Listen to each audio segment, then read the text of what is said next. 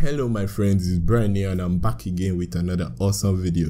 So today guys, I'm going to show you guys how to get this halo effect or aureola effect or neon light effect, anyhow you call it, just the stuff that is hovering over her head in this video. So you notice it most painting and fine art portrait and stuff like that.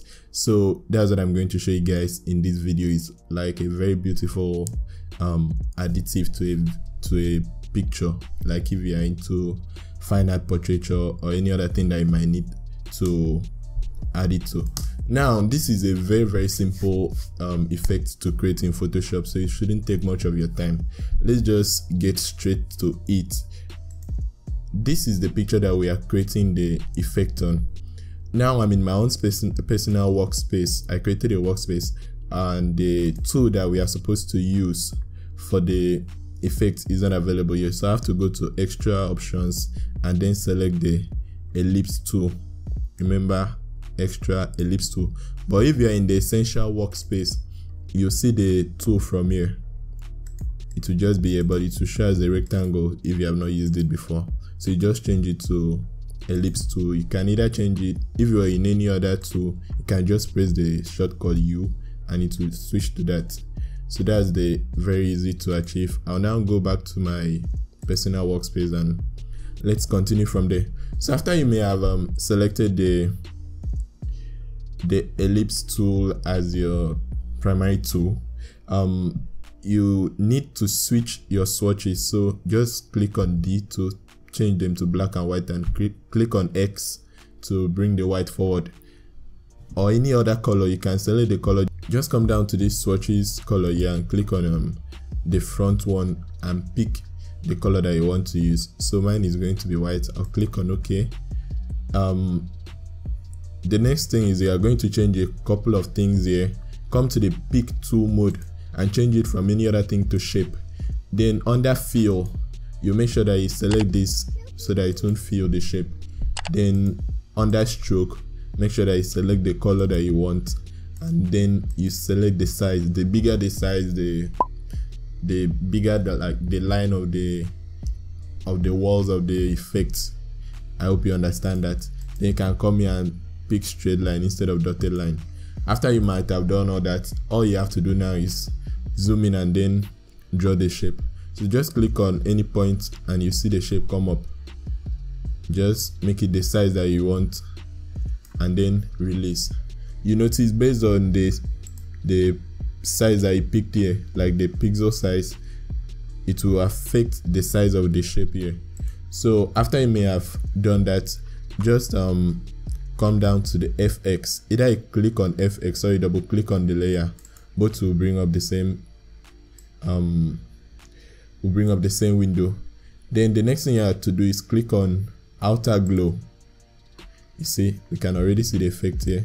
Pick the color that you want. So let's say I want green. I'll just move this slider to green and you see the effect will change. So I want something that is gold, or should I say warm? Yeah, so I'll select that, or should I select my previous color? Yeah, click on OK, and you can see the effect already. Now the next thing you need to do is to change the blend mode. If it's not in screen, change it to screen. It will make the effect more pronounced. Then move your opacity. You can take it to 100, reduce it, but I think 50 or around 50 is a sweet spot. Then under element, now the spread is how wide you want the glow to be. So I like keeping it around 40 something. Then the size is how big you want it to be. So depending on the look you are going for, you just adjust it appropriately. What I'm going to do next is the range. You might not really, okay, I think just manipulate that to your own satisfaction. After you might have done that, go to inner glow and click on it to turn it on. Then change the blend mode from normal to multiply. Choose the color that you want. You might want to do something weird. So mine is also this warm, should I call it yellow or orange, any color that it is, and click on OK. Then just make the appropriate adjustment here and click on OK. Now you notice that the effect is now here. Click on this layer, like right click on your mouse and select convert to smart object. That means it changes from a part to a smart object. So now you can see the effect is very pronounced. Let's zoom back. You can now transform it and play around with it to get the desired result. So I'll now click on Command T or Control TV on Windows and then resize it. So I can make it smaller. I can rotate it, as you can see here.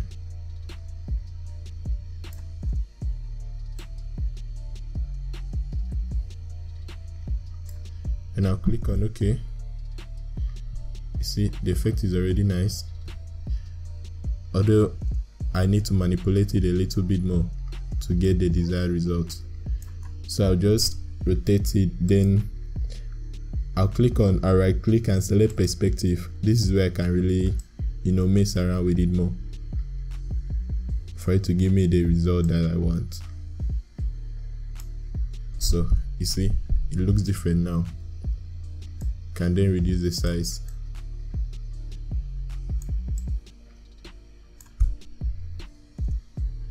And there you go. You can just,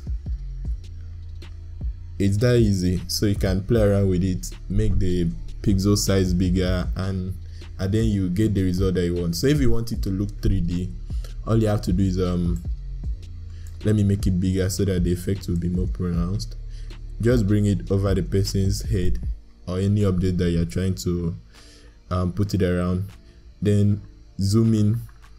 You may not need to zoom in. Just click on the layer mask, this button here. Click on the layer mask button, then paint it with a black color. So I'll change it to my brush tool. As you can see, my foreground color is black. Then I'll just paint it. I'll make sure my flow and opacity are at 100. Then I'll just erase this part. And when you zoom out, you notice that it has that that 3D effect, like it went around the person's head. So it's that simple, guys. It's very easy. I hope I didn't make it complex. Like, I hope you understood it. Thanks so much for watching. Don't forget to check out my other video on how to get all these awesome backgrounds, and hit the like button if you enjoyed the video. Smash on that subscribe button, turn on the notification, and see you guys in the next one. So today I'm going to show you guys how to get this Hello or Aureola